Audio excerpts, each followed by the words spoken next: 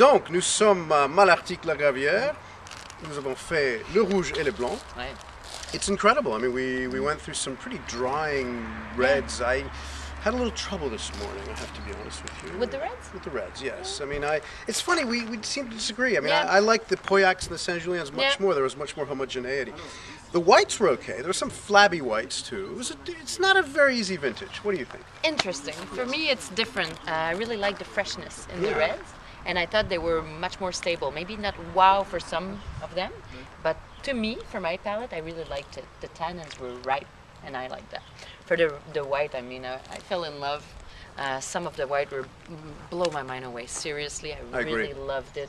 Yes, some were flabby, but not so much. I would say 3 or 4, but the rest were just explosive, grapefruit, minerality, like hit the spot for me. Would you say the whites were a little more successful than the reds? Yes, to me, yes. I mean, for me aussi, Yeah. I agree. All right, put that in your cellar. Put that on the cellar, yes. In the cellar.